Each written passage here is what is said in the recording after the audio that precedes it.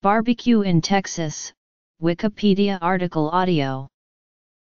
Texas barbecue is a traditional style of preparing meat unique to the cuisine of Texas. It is one of the many different varieties of barbecue found around the world. Texas barbecue traditions can be divided into four general styles: East Texas, Central Texas, South Texas, and West Texas. The Central and East Texas varieties are generally the most well-known.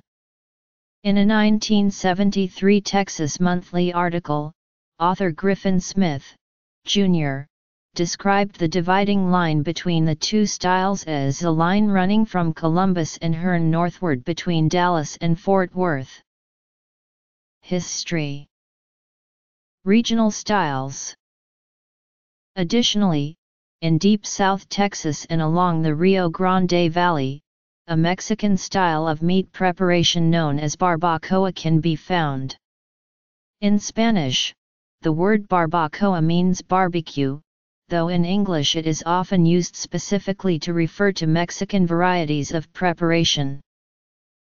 Generally speaking, the different Texas barbecue styles are distinguished as follows.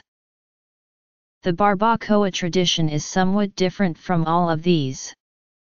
Though beef may be used, goat or sheep meat are common as well. In its most traditional form, barbacoa is prepared in a hole dug in the ground and covered with maguey leaves. European meat smoking traditions were brought by German and Czech settlers in central Texas during the mid-19th century. The original tradition was that butchers would smoke leftover meat that had not been sold so that it could be stored and saved. As these smoked leftovers became popular among the migrants in the area, many of these former meat markets evolved to specialize in smoked meats. Many butcher shops also evolved into well-known barbecue establishments.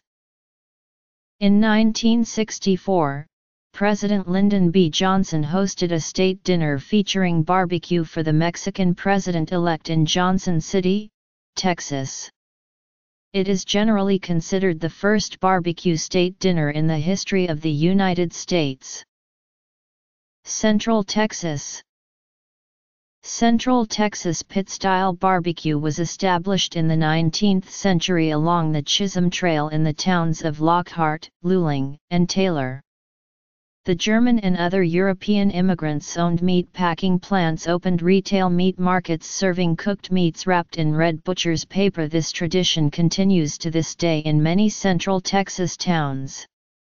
Also, this barbecue style's popularity has spread considerably around the world, especially to Southern California, New York City, and in Britain and Australia. Today, many barbecue restaurants open around 11 a.m. and serve until they are out of meat. Most barbecue establishments are closed on Sundays. East Texas. At a typical Central Texas pit barbecue restaurant, the customer takes a tray cafeteria style and is served by a butcher who carves the meat by weight. Side dishes and desserts are then picked up along the line with sliced white bread, pickles, sliced onion, and jalapeno. Barbecue meats are commonly sold by the pound. The emphasis of Central Texas pit barbecue is on the meat. If sauce is available, it is usually considered a side dip for wedding purposes. Calvin Trillin, writing in The New Yorker, said that discussions of Central Texas pit barbecue do not concern the piquancy of the sauces, or on the common side dishes and desserts. Main consideration is of the quality of the cooking of the meats. Smith posits this theory on why sauces are not a focus of Central Texas pit style. In the early days, the noon meat markets were dominated by the upper-class purchasers, who could choose among the highest quality cuts of meat with little interest in sauces. Smith describes many sauces in Central Texas pit barbecue as intentionally made bland, as compared to the flavor of the meats themselves. The sauce is typically thinner and unsweetened, different than the Kansas City and Memphis styles. Jane Clark of the USA Today said in 2010 that the Texas Barbecue Trail is an east of Austin semi-loop including Elgin, Lockhart, Luling, and Taylor. Barbecue eateries in this semi-loop, like Louis Mueller Barbecue, are within 1 hour's drive from Austin, in a direction of northeast to the southeast. Other styles. East Texas barbecue is usually chopped and not sliced. It may be made of either beef or pork, and it is usually served on a bun.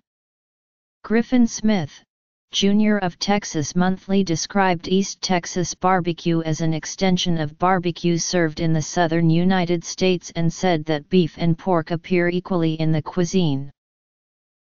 Smith further described East Texas barbecue as still basically a sandwich product heavy on hot sauce. West Texas barbecue, sometimes also called cowboy style, traditionally used a more direct heat method than other styles.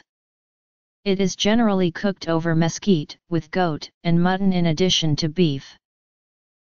Barbecue in the border area between the South Texas Plains and northern Mexico is mostly influenced by Mexican cuisine. Historically, this area was the birthplace of the Texas ranching tradition.